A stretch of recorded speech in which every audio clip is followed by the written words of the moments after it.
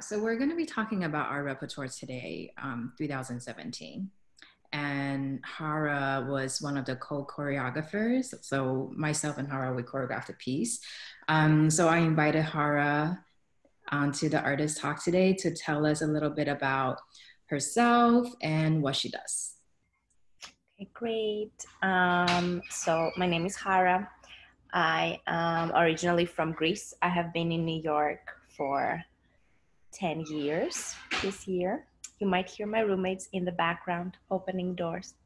And yeah, like Linda said, I have been with DU for 6 years. Wow.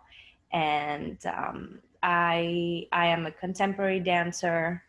I don't like to give myself like a title like I'm a contemporary dancer and I only do this because for example in DU we explore different styles and I also personally get inspired by different styles of movement, and for example in 2017 I got called to create a yoga inspired movement, so I used that part of my journey.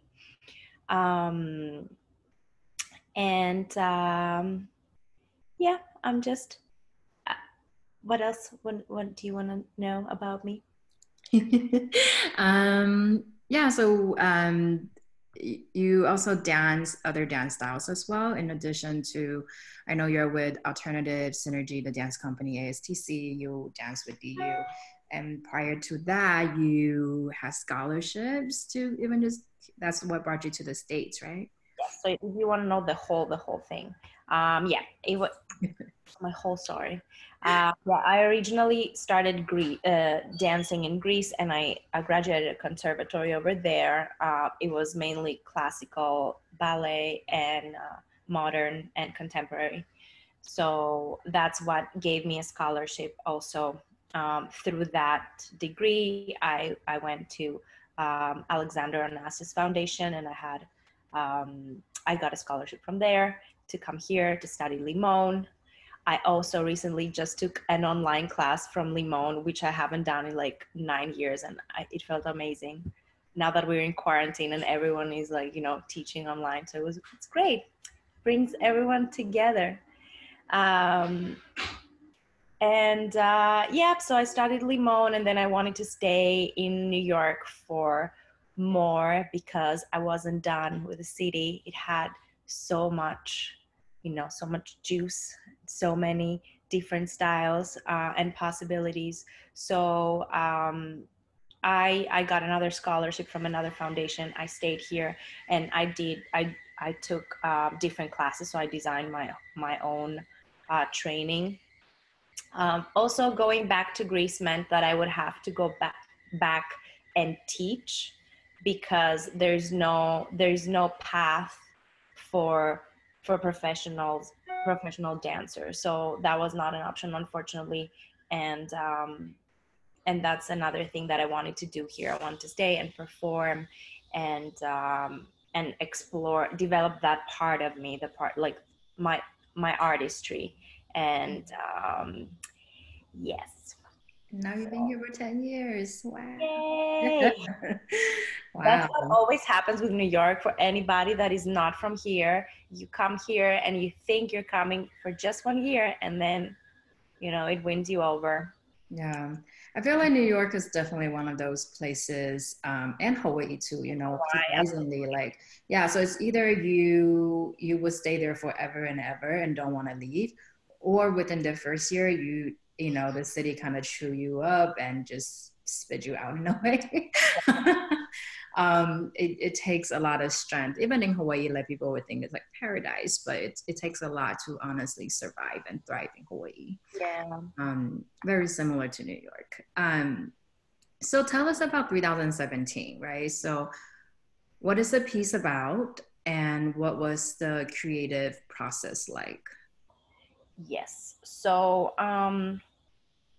2017, it's a piece that reflects upon humanity. So it invites us to connect with each other, act as a collective, and plant the seeds that we want to see flourish in the future. So imagining the future, a collective future together, connecting to the roots. So it shows the journey from going back, going inwards and going back, connecting to our roots and our ancestors, and then how do we carry that over into the future. And 3017 came up because it was 2017 when we did it. So we said, how would you imagine the world in 1000 years? Or what plants would you like, what seeds would you like to plant for 1000 years from now? So that was the question that ignited everything. And the process was really interesting.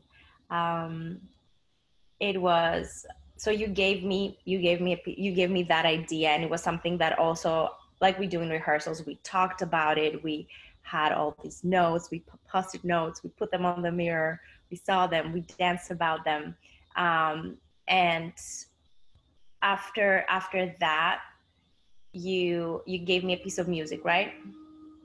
You were like, here, this is for you. This is where we're gonna use that yoga inspired movement, because also yoga as a practice is something that is ancient. It's something that has a lot to do with reflection and how it brings people together.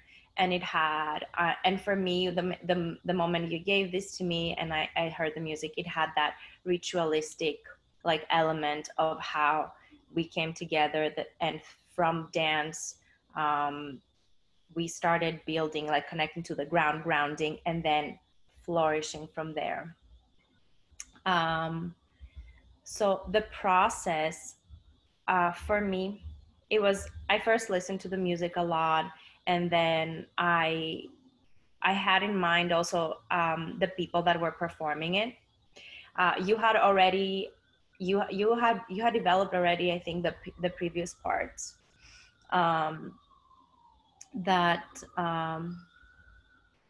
So that gave me an idea about like how to segue into the next part.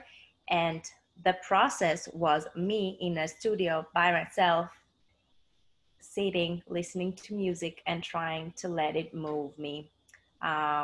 It was very helpful that I had people in mind. I had the dancers and all the movements that I could create with their bodies.